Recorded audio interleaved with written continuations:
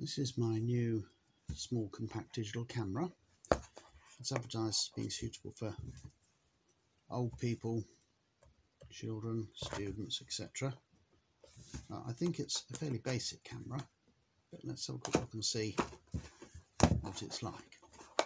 So it comes packed in one of these little fold-out boxes. Here is the camera itself. You'll notice that there's a tripod mount on the bottom. Not all cameras I discovered recently have those. And here is the battery compartment where there's also space for the SIM card. It uses a standard SD card. There's no battery fitted. That's because this camera comes with two batteries, so they haven't fitted either of them. Quick flyby of the controls on this camera. So at the top here you've got the wide angle and telephoto zoom controls. Here you've got the mode button. At the moment it's in still mode. If I press the mode button once, it goes into video. Again, it goes into playback where I can see things I've just done. And then it goes into the camera settings mode where you set up languages and the date and time and things like that, and format the card, that sort of thing, camera settings. And then once more and you're back into the still mode. Down here there's a button which takes a shortcut to what I think of as the shooting menu, where you can look at various things to do with shooting photographs. Like this is the scene selection, for example. Auto will do for a lot of things, but you also get night and I'm not quite sure what that one is, and landscape. Oh, so that's just normal portrait, I think. And this one here is portraits with the backlight behind and so on. So lots of different useful things there. And there are other settings in there as well. Some of them have got shortcuts here. So this direction key button here, the one in the middle is the select button for selecting things in the menu. This one here takes you to burst mode. You can see the icon for the photograph change to a bunch of folders, one on top of the other, which don't show up quite so well in the video, but still. This turns on the flash unit. The flash unit stays on all the time so that you know, people's eyes and so on can adjust. That might be quite a good idea, I suppose.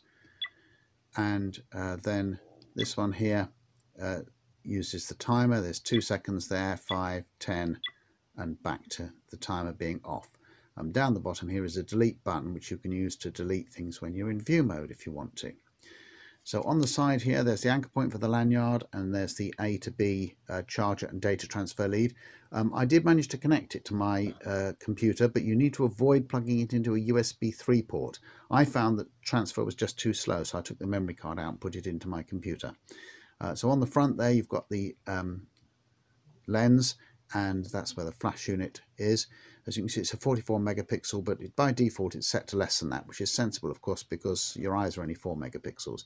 And finally, on the bottom here, you've got the tripod mount, and this is the cover for the battery compartment and for where the memory card is. Oh, you know, at the top, finally, you've got the on-off button and the shooting button. So that one obviously opens and closes the shutter, and that one here turns the thing on and off. So if you press it for a short period of time,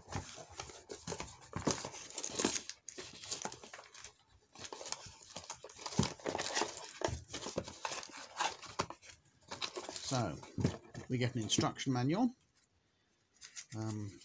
and yeah, I can read the instruction manual with my intermediate glasses on, but I think I might put my reading glasses on to have a quick read through it to find out what I need to know before I start using the camera.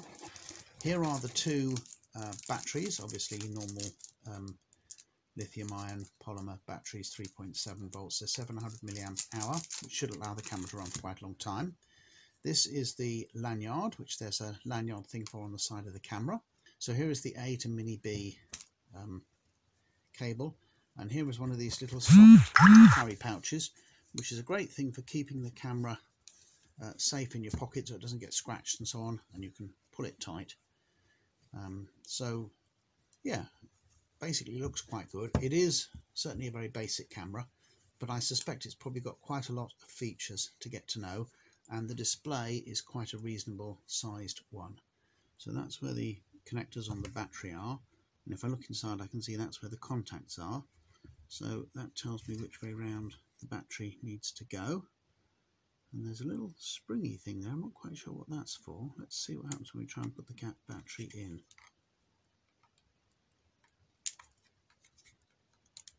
To get it out, you just pull the lever there and out it comes. So here's the camera charging up, and as you can see there's a red light there telling me that it's charging. So what I'm going to do is charge one battery, take it out, and then pop the other battery in and charge that. So I've got two fully charged batteries. So a few sample photos. This was done indoors with flash last night. This was this morning at the hospital with +1 exposure because of the light sky background. This is with normal exposure. These are just some zooms. That's zoomed out. Then they're zoomed in to the end of the orange bit of zoom, which I guess is how far they recommend you zoom. And this is zoomed in as far as it will go. I think they're all reasonably okay photos. And then here is a burst mode demonstration. A car was driving up the hill, so it gives you an idea of how quick or slow, depending on which way you look at the burst mode is. There's the final shot there. You get 3 in burst mode. And finally, here is a short movie clip that I took this morning. This is just outside the hospital. Quick sweep round to go from light to dark. And then down the bottom there, amazing how quickly they can set up a testing laboratory. It's only been there for a couple of weeks.